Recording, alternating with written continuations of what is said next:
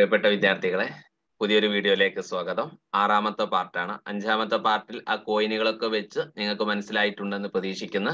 ചില കുട്ടികളൊക്കെ ചില സംശയങ്ങൾ ചോദിച്ചു. അപ്പോൾ കോയിന് സംഘടിപ്പിച്ച് ചെയ്യാൻ പറഞ്ഞപ്പോൾ അവർക്ക് ക്ലിയർ ആയിട്ടുണ്ട്.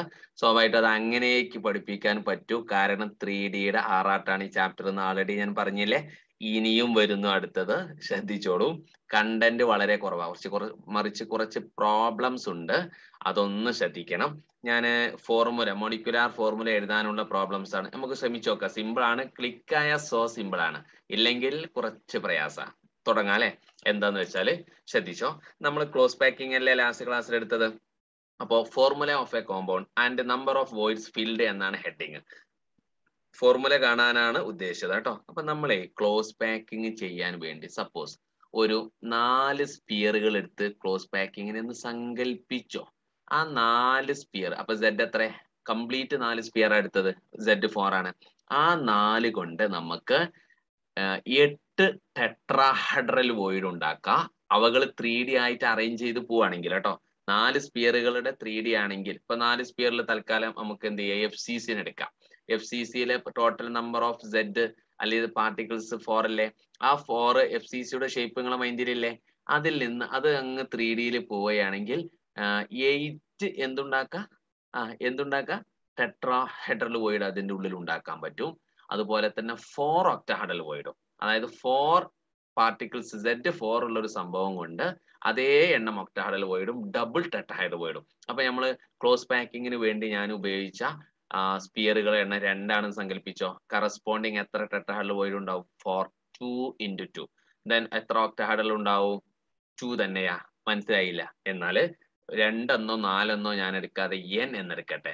If number of close packed sphere is equal to capital N, അതൊരു നമ്പർ ആക്കി എടുത്താ.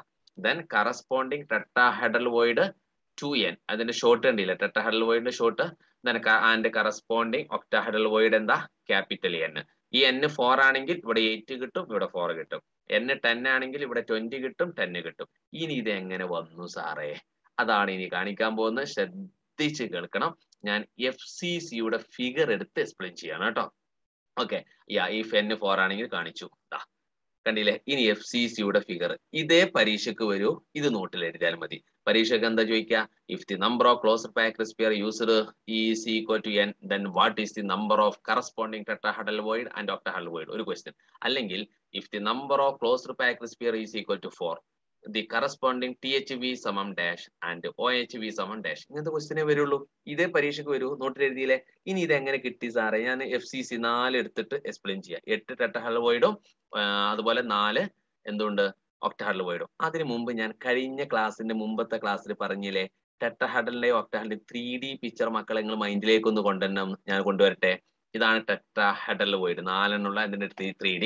ഇത് ഒക്ടഹെഡ്രലിന്റെ 3D ആണ്. ഈ ഒക്ടഹെഡ്രൽ കണ്ട അടിയിൽ ഒരു സ്ക്വയർ പോലെ അല്ലെ, മുകളിലേക്കും അടിയിലേക്കും ഇങ്ങനെയല്ല ഒക്ടഹെഡ്രൽ. ഇനി ശ്രദ്ധിച്ചോട്ടോ, ഞാനൊരു FCCയുടെ ഫിഗർ. ഇത് FCC ആ. ഇത് FCCയുടെ ഫിഗറാ. അല്ല നിങ്ങൾക്ക് പറയാൻ പറ്റുമോ? പറ്റുമോ? ഇല്ല. 8 കോർണർ കണ്ടില്ലേ? ദെൻ ഒരു ഫേസ്, ഒരു ഫേസ്, ഒരു ഫേസ്, അപ്പുറം ഫേസ്, ഇപ്പുറം ഫേസ്, താഴെ ഫേസ്, 6 ഫേസും പാർട്ടിക്കിളിലെ. അതായത് ഇതൊരു FCCയുടെ പിക്ചർ റെപ്രസെന്റേഷൻ. സംശയമൊന്നുമില്ല. ഇതിൽ 8 ക്യൂബുകൾ കാണുന്നുണ്ട് അല്ലെ. സെപ്പറേറ്റ് ചെയ്യുകയാണെങ്കിൽ പണ്ട് നമ്മൾ കാണിച്ച പോലെ. ഇത് ഞാൻ റെഡ് കളർ കാണിച്ചു കണ്ട നിങ്ങള്. ആ റെഡ് കളറിൽ ഉള്ള ഒരു ക്യൂബ് ഇല്ലതാ. ഒന്നൊന്ന് ശ്രദ്ധിക്കണേ. ഈ റെഡ് കളറുള്ള ഈ ക്യൂബിനെ ഞാൻ അവിടെ നിന്ന് ഇങ്ങോട്ട് അടർത്തി എടുക്കുകയാണ് കേട്ടോ. ശ്രദ്ധിച്ചോ. എന്നാ വേണ്ട, ആദ്യം ഞാൻ ആ റെഡ് കളർ ഒന്നുകൂടി ഉഷാറായിട്ട് വരച്ചു തരാം കണ്ടോ. അപ്പൊ നിങ്ങൾക്ക് ഒന്നുകൂടി വ്യക്തമാവും. അപ്പൊ 8 എണ്ണത്തില് 1 നമ്മൾ പണ്ട് യൂണിറ്റ് സെല്ലിന്റെ ഇത്ര വരച്ചില്ലേ, ഇതിങ്ങോട്ട് അല്ലെ. ഇനി ഇതിനെ പുറത്തേക്ക് എടുക്കട്ടെ.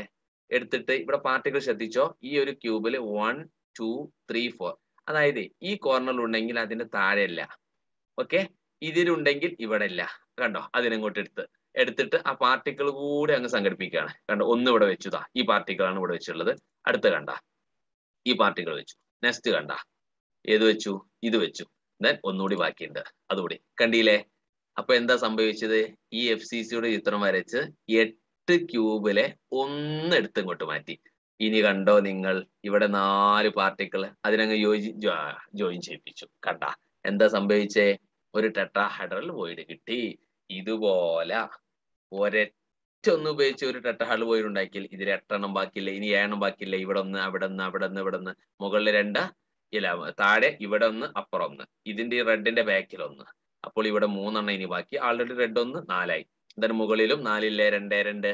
യാ, ഇതുപോലെ 8 ടെട്രാഹെഡ്രൽ വരും. ടെട്രാഹെഡ്രൽ വരയ്ക്ക. 8 വരച്ചൂലേ? അതായത് 4 ആണെങ്കിൽ 2 into 4 is equal to 8. 2n. n ആണെങ്കിൽ 2n. അതൊന്ന് കാണിക്കാൻ വേണ്ടി ചെയ്തതാണ് ഇത് കേട്ടോ. എന്നാൽ കഴിയുന്ന രൂപത്തിൽ ചിത്രം ഉപയോഗിച്ച് ഞാൻ തെളിയിച്ചു. എന്ത്? FCCയുടെ Z വാല്യൂ 4 ആണ്. ആ FCC ഉപയോഗിച്ച് നമുക്ക് 8 എണ്ണം ഉണ്ടാക്കാം. ഇനി നമ്മൾ അടുത്തത് ശ്രദ്ധിക്കുക. അടുത്തത് എന്ത് ചെയ്യുന്നു? ഒക്ടഹെഡ്രൽ ഉണ്ടാക്കണ്ടേ? ഇതാ വീണ്ടും FCC അല്ലേ? ഈ FCCയിലെ ഒരു എഡ്ജ്, ഇതാ ഇതൊരു എഡ്ജാ, ഇങ്ങനെയുള്ള ഒരു എഡ്ജ്. ഈ എഡ്ജിനെ സെന്റർ ആക്കിയിട്ട് ഞാൻ ഒക്ടഹെഡ്രൽ വരയ്ക്കുകയാണെ. ശ്രദ്ധിച്ചോ? മനസ്സിലായ നിങ്ങൾക്ക്? ഇതാ ഈ എഡ്ജ് ഒരു റെഡിനൊരു ക്രോസ് കൊടുത്തിട്ടില്ലേ? ഇതൊരു എഡ്ജിന്റെ സെന്ററാ. ഇതന്നെ ഒരു ഒക്ടഹെഡ്രൽ വരച്ചു. ഒക്ടഹെഡ്രലിന്റെ 3D ഷേപ്പ് ഇതാണേ. ഇനി അടുത്ത ഇവിടെ ഒരു എഡ്ജ് ഉണ്ട്, 12 എഡ്ജ് ഉണ്ട്. ഇതൊക്കെയാണ് മുൻ ക്ലാസ്സുകൾ കേൾക്കണം. കേൾക്കാതെ ആകെ ഭ്രാന്താവെന്ന് പറയാൻ കാരണം 12 എഡ്ജ് ഇല്ലേ? അടുത്ത് ഇവിടുത്തെ ഒരു എഡ്ജ്, ഇതാ ചിത്രം. അടുത്തത് ഒക്ടഹെഡ്രൽ കണ്ടില്ലേ? ഒരു സ്ക്വയർ അടിയിലും മുകളിലേക്കും താഴേക്കും. യാ, അടുത്തത് കണ്ടോ? അടുത്ത എഡ്ജ്. ഇനി അടുത്ത എഡ്ജ്. അതായത് ഈ 4 എഡ്ജ് ഉപയോഗിച്ചോളൂ. ഇനി എത്ര എഡ്ജ് ഉണ്ട്? എത്ര എഡ്ജ് ഉണ്ട്? പറഞ്ഞോളൂ. 8 ബാക്കിയില്ലേ? അതെങ്ങാനും ഇത് ഈ ചിത്രത്തിൽ വരച്ചാൽ ആകെ കുത്തി വരഞ്ഞ പോലെ കുട്ടികളെ ചിത്രം വരച്ചു പോരാവും. അപ്പൊ തൽക്കാലം ഭംഗി നഷ്ടപ്പെടണ്ടെന്ന് കരുതിയിട്ട് ഞാൻ എന്ത് ചെയ്യുന്നു, ഇങ്ങനെ ഇത് രണ്ടും ബ്ലാക്ക് കളർ കൊണ്ട്, ഇത് രണ്ടും ബ്ലൂ കളറും മനസ്സിലാക്കാൻ. ഓക്കെ, ഇതുപോലെ ഇനി എത്ര വരയ്ക്കാം? 8 ഇനി വരയ്ക്കാം. ഓക്കെ, 8 എഡ്ജുകളെ സെന്റർ ആക്കിയിട്ട് ഒക്ടഹെഡ്രൽ വരയ്ക്കാം. പക്ഷെ ഇവിടെ പ്രശ്നം എന്താണെന്നറിയോ? ഈ ഒക്ടഹെഡ്രലൊക്കെ വരയ്ക്കുമ്പോഴേ ഇതാ നമ്മൾ FCCന്റെ ഉള്ളിൽ പെടുന്ന ഒക്ടഹെഡ്രലിന്റെ ചെറിയൊരു ഭാഗമേ ഉള്ളൂ. തൊട്ട് മുമ്പ് Z പഠിച്ചില്ലേ? ഇതൊക്കെ അതിന്റെ പുറത്തുള്ള ഭാഗങ്ങളാ. നമുക്ക് അതിന്റെ ഉള്ളിൽ മാത്രം മതി. അപ്പൊ ഇതിപ്പോ മനസ്സിലായില്ലേ? എന്തായാലും നോക്ക് അടുത്തത്. കണ്ട, ആ FCCയെ റെഡ് കളറിൽ കാണിച്ച് ബാക്കി ആ റെഡ് അല്ലാത്ത ഈ ഭാഗങ്ങള്, ഈ ഭാഗങ്ങള്, ഈ ഭാഗങ്ങള്, ഈ ഭാഗങ്ങളൊക്കെ പുറത്തല്ലേ? ഇനി ആ റെഡ് കളർ മാത്രമേ ഞമ്മക്കുള്ളൂ. കാരണം ഇത് ബാക്കിയൊക്കെ അതിന്റെ പുറത്താണ്. ആ റെഡ് കളർ മാത്രം എടുത്ത് വരയ്ക്കട്ടെ. എത്രത്തോളം മനസ്സിലായി എനിക്കറിയില്ല. ഈ റെഡ് ഇങ്ങോട്ട് കട്ട് ചെയ്ത് എടുത്ത് വരച്ചതായിരുന്നു. അപ്പോൾ എന്താ ശ്രദ്ധിക്കേണ്ടതെന്ന് അറിയോ? ഞാൻ 4 എഡ്ജുകളെ വെച്ചിട്ട് സെന്റർ ആക്കി വെച്ച് ഒക്ടഹെഡ്രൽ വരച്ചെങ്കിലും ഒക്ടഹെഡ്രലിന്റെ ഒരുപാട് ഭാഗങ്ങൾ പുറത്ത് പോയിട്ടുണ്ട്. കുറച്ച് ഭാഗങ്ങൾ ഈ ഭാഗം ഇതിനുള്ളതാ. ഇവിടെ കുറച്ചു ഭാഗം മാത്രമാണ് ഈ FCCക്കുള്ളത്. ആ കുറച്ചു ഭാഗങ്ങളെല്ലാം ഞാൻ യോജിപ്പിച്ച് നോക്കിയാൽ എനിക്ക് ടോട്ടൽ എത്ര ഒക്ടഹെഡ്രൽ കിട്ടും? തൊട്ട് മുമ്പത്തെ ക്ലാസ് ടോട്ടൽ എത്ര Z കിട്ടും എന്ന് ചോദിച്ചില്ലേ? അതുപോലെ നിങ്ങൾക്ക് പറയാൻ പറ്റുമോ? ഈ 4 മാത്രമല്ല, 12 എഡ്ജും വെച്ച് വരയ്ക്കുകയാണെങ്കിൽ 12 എഡ്ജ് വെച്ച് വരയ്ക്കുകയാണെങ്കിൽ ശ്രദ്ധിച്ചോളൂ. നമ്മളെ എഡ്ജ് സെന്റേർഡിന്റെ കാര്യങ്ങൾ ഓർക്കുക. എന്താ? ഒരു എഡ്ജിനെ മറ്റു 4 യൂണിറ്റ് സെല്ല് ഷെയർ ചെയ്തൂടെ? അങ്ങനെയെങ്കിൽ ഒരാൾക്ക് എത്രയാ? 1/4. ടോട്ടൽ എത്ര എഡ്ജ് ഉണ്ട്? 12. 12 into 1/4 is equal to 3. കണ്ട, a particle at the edge can share among 4 other unit cells, so contribution of a unit cell is equal to 1/4. ഇത് മനസ്സിലാവൂല. എന്ത് മനസ്സിലാവണം? Z വാല്യൂ, Z കണ്ടെത്താനുള്ളത് ഞാൻ എടുത്തൊരു ക്ലാസ് ഉണ്ട്, അത് കേട്ടോളൂ. But a unit cell containing a total of 12 edges, so total number of particles is equal to 12 into 1/4 is equal to എത്രയാ? 3 അല്ലേ? അപ്പോഴേ 12 എഡ്ജുകളെ സെന്റർ ആക്കി വെച്ച് 12 ഒക്ടാഹെഡ്രലുകൾ വരച്ചപ്പോൾ ആ ഒക്ടാഹെഡ്രലുകളിൽ ഈ FCCയുടെ ഉള്ളിലുള്ളത് കട്ട് ചെയ്ത് എടുത്ത് കൂട്ടി യോജിപ്പിച്ചാൽ ഒരു 3 ഒക്ടാഹെഡ്രലേ കിട്ടൂ. എത്രണ്ണം വേണം? 4 വേണ്ടേ? എന്നാ അടുത്ത ചിത്രോട് ശ്രദ്ധിച്ചോ. ഇതിന്റെ സെന്ററിൽ FCCയുടെ സെന്റർ കണ്ടോ? ഇവിടെ ഒരു ക്രോസ് കണ്ടില്ലേ? ഇതിന് വെച്ചും ഒരു ഒക്ടാഹെഡ്രൽ വരക്കാം. ഇതാണ് ആ സ്ക്വയർ, കണ്ടില്ലേ? ഇതൊരു സ്ക്വയർ ഒക്ടാഹെഡ്രല്. ഈ ഡോട്ട്, ഈ ഡോട്ട്, ഈ ഡോട്ട്, ഈ ഡോട്ട്, ഇവകളെ സ്ക്വയർ ആക്കി അടിയിൽ മുകൾക്കും താഴേക്കും. ഇതൊരു കംപ്ലീറ്റ് ഒക്ടാഹെഡ്രൽ. ഇത് മുഴുവൻ ഈ ക്യൂബിന്റെ ഉള്ളിലല്ലേ? അപ്പോഴേ 12 എഡ്ജ് വെച്ചിട്ട് വരച്ചപ്പോൾ നമ്മുടെ FCCക്കുള്ളിലുള്ളത് കട്ട് ചെയ്ത് എടുത്ത് ഉണ്ടാക്കിയപ്പോൾ 3 ഒക്ടാഹെഡ്രലും സെന്ററിനെ ഒരു FCCയുടെ സെന്റർ വെച്ച് ഒക്ടാഹെഡ്രൽ വരച്ചപ്പോൾ അത് മുഴുവൻ ഈ ക്യൂബിന്റെ ഉള്ളിലാണ്, പുറത്ത് പോയിട്ടേ ഇല്ല. അപ്പൊ ഒരു കംപ്ലീറ്റ് 1 കിട്ടി. ഇതാണ് അതിന്റെ മനോഹര ചിത്ര, കംപ്ലീറ്റ് 1. അപ്പൊ എന്തായി? ഈ 1ഉം ഒന്നുകൂടി കൂട്ടി എന്തായി? 4 ആയില്ലേ? From this figure it is clear that this octahedron is completely inside the FCC. So total number of OHV is equal to 3 plus 1 equal to 4. അപ്പൊ മനസ്സിലായോ?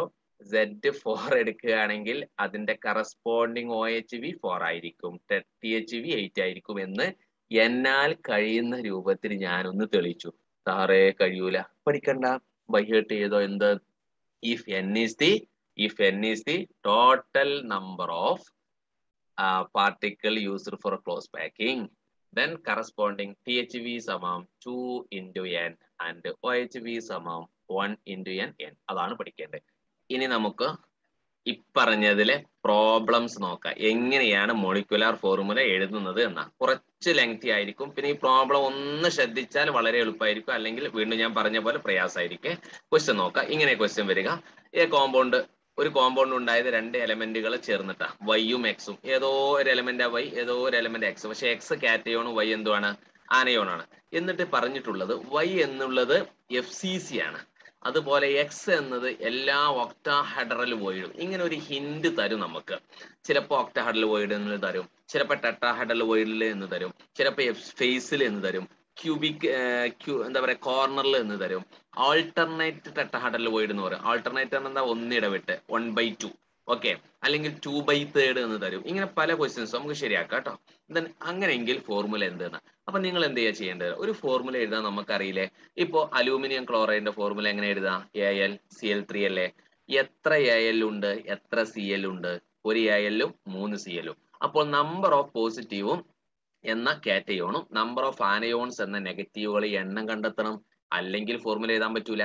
അപ്പോൾ ഇവിടെ വൈയുടെ എണ്ണം കണ്ടെത്തണം. ടോട്ടൽ വൈ എത്ര ഉണ്ട്, ടോട്ടൽ എക്സ് എത്ര ഉണ്ട് എന്ന.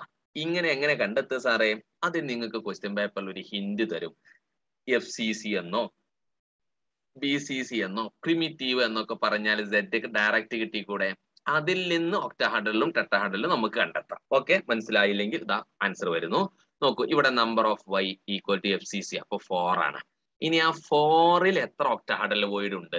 അതാണ് എക്സ്. അങ്ങനെയാണ് ചിന്തിക്കേണ്ടത് കേട്ടോ. ഒരു എളുപ്പമാർഗം പറഞ്ഞുതരാണ്. എക്സ് ഒക്ടാഹെഡ്രൽ വോയിഡ് എന്ന് പറഞ്ഞില്ലേ? അപ്പൊ 4ന് എത്ര ഒക്ടാഹെഡ്രൽ വോയിഡ് ഉണ്ട്?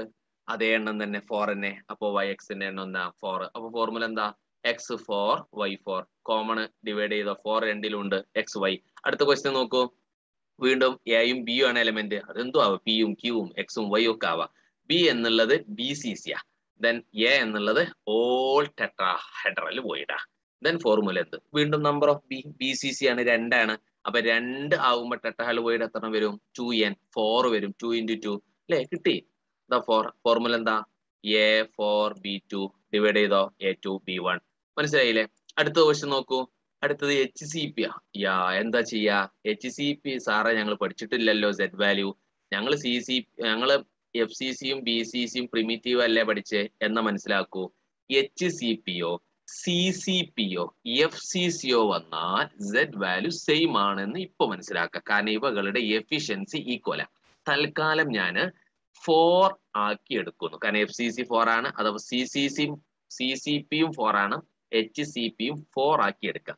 ചില ടെക്സ്റ്റ് ബുക്കുകളിലും മറ്റും 1 ആക്കി എടുക്കാറുണ്ട്, ചില ടെക്സ്റ്റ് ബുക്കുകളിലും മറ്റും n ആക്കി എടുക്കാറുണ്ട്. HCP പറയുമ്പോൾ n. എന്തായാലും പ്രശ്നമില്ല, ഞാൻ 4 വെച്ചുള്ള ആൻസർ കാണിക്കാം. മറ്റുള്ളത് നിങ്ങൾ സ്വയം ഒന്ന് ചെയ്ത് നോക്ക്. അപ്പോ നമ്പർ ഓഫ് ബി എത്രയാ? 4. ആ നമ്പർ ഓഫ് എ എത്രയാ? ടെട്രാഹെഡ്രൽ വോയിഡ് എല്ലാത്തിലും ഇല്ല, 2/3.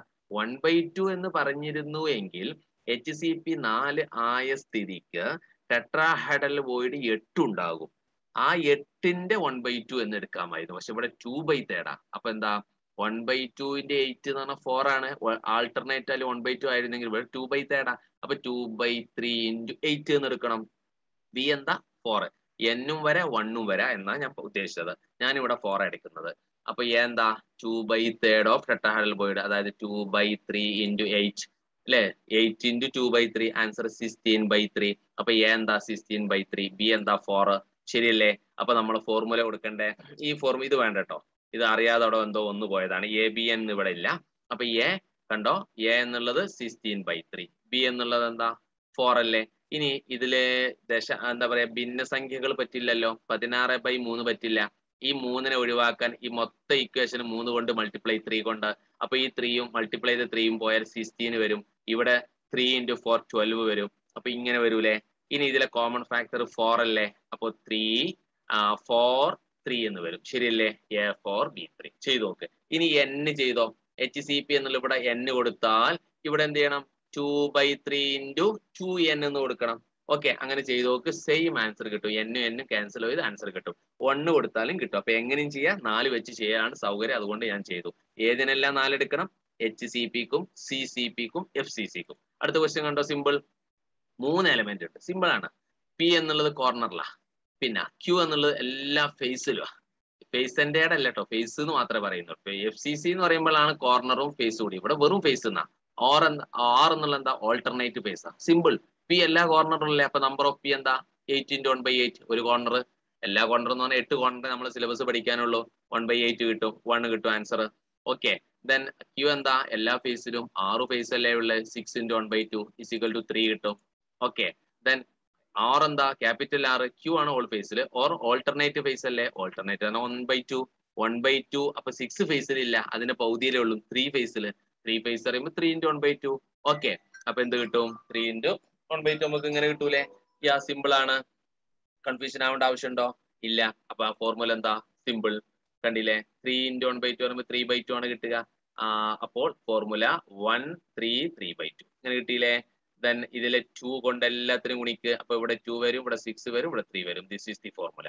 ഇങ്ങനെ ഒരുപാട് പ്രോബ്ലംസ് ഉണ്ട്, നിങ്ങളൊന്ന് ചെയ്ത് നോക്കുക. അടുത്ത കണ്ടോ, CCP ആണ് Y. CCP പറയുമ്പോൾ 4 ആക്കി എടുത്തോ. X എവിടെയുള്ളത്, alternate ഒക്ടഹെഡ്രൽ വോയിഡാ. 4 ആണെങ്കിൽ എത്ര ഒക്ടഹെഡ്രൽ വോയിഡ് ഉണ്ടാവും, 4. പക്ഷെ ആൾട്ടർനേറ്റ് പറയുമ്പോൾ അതിന്റെ പകുതിയെ ഉണ്ടാവും, 2 ഉണ്ടാവും. അപ്പൊ 4 × 1/2. യാ, കണ്ടില്ലേ, ഓൾട്ടർനേറ്റ് 1/2 × 4. Simple answer. ഇങ്ങനെ ചെയ്തുകൂടെ നമുക്ക്? ചെയ്യാം. നിങ്ങൾ സ്വയം ചെയ്തു നോക്കുക, എന്റെ ആൻസർ കേൾക്കണ്ട, ഒന്ന് അറിയിക്കുന്നു കേട്ടോ. എന്താണ് വീണ്ടും ഒരു ക്വസ്റ്റ്യൻ, BFCC-യിലാണ്, എല്ലാ ടെട്രഹെഡ്രൽ വോയിഡിലാണ്. ചെയ്തു നോക്ക്, ഏത് ക്വസ്റ്റ്യൻ വന്നാൽ യു ക്യാൻ. പ്രീവിയസ് ഇയർ നമ്മൾ ഡിസ്കസ് ചെയ്യും കേട്ടോ. Then simple. ഓക്കെ, FCC പറയുമ്പോൾ 4 ആണ്, പിന്നെ ഓൾ ടെട്രഹെഡ്രൽ വോയിഡ് ആകുമ്പോൾ 8 ആണ്. Then answer is A4B 8. Common ഉള്ളതുകൊണ്ട് ഡിവൈഡ് ചെയ്യുക. ഇങ്ങനെ ഒന്ന് ചെയ്തു നോക്ക്. എന്ത് സംശയം ഉണ്ടെങ്കിലും എന്നെ എന്ത് ചെയ്യണം, ചോദിക്കണം. ഞാൻ കുറച്ച് ഹോംവർക്ക് തരാം. ദെൻ അതിന്റെ ആൻസർ നിങ്ങൾ സ്വയം ഒന്ന് ചെയ്തു നോക്ക്. ഞാൻ ആൻസർ ഇവിടെ പറയുന്നുണ്ടോ അറിയില്ല. സിമ്പിൾ ആയിട്ട് കുറച്ച് ക്വസ്റ്റ്യൻസ് ഈ ആൻസർ കൊടുക്കുന്നുണ്ട്, സ്വയം ചെയ്യൂലേ, എന്നിട്ട് ചെക്ക് ചെയ്യൂലേ. HCP 4 ആക്കി എടുത്ത് എഴുതിക്കോട്ടോ. ദെൻ ആൻസറുകൾ, ആൻസർ ഉഷാറായിട്ട് കൊടുക്കുന്നുണ്ട്, നിങ്ങൾ ബുദ്ധിമുട്ടാക്കണ്ട എന്ന് കരുതിയിട്ടാ. ഓക്കെ, അപ്പൊ HCP ഞാൻ ഇവിടെ 1 എടുത്താ എഴുതിയത്. അപ്പൊ 1 എടുത്ത് എഴുതാ, N എടുത്ത് എഴുതാ, 4 എടുത്ത് എഴുതാ, N എടുത്ത് എഴുതാ, ഇങ്ങനെ കിട്ടും. ഓക്കെ, അപ്പൊ എല്ലാത്തിനും ആൻസർ ആയില്ലേ. ഒരുപാട് ക്വസ്റ്റ്യൻ, എന്ത് ക്വസ്റ്റ്യൻ വന്നാലും ആൻസർ കിട്ടും, ഷുവർ ആണ്. ഏത് ടെക്സ്റ്റ് ബുക്ക് എവിടെ നോക്കിക്കോ, ഒന്നും ബുദ്ധിമുട്ട് വരില്ല. കുറച്ച് ലെങ്തി ആയിട്ടുണ്ട് പ്രോബ്ലം ചെയ്തപ്പോ. സംശയങ്ങൾ ഉണ്ടെങ്കിൽ എന്ത് ചെയ്യാം, ചോദിക്കണമെന്ന് അഭ്യർത്ഥിച്ച് നിർത്തുന്നു. Thank you.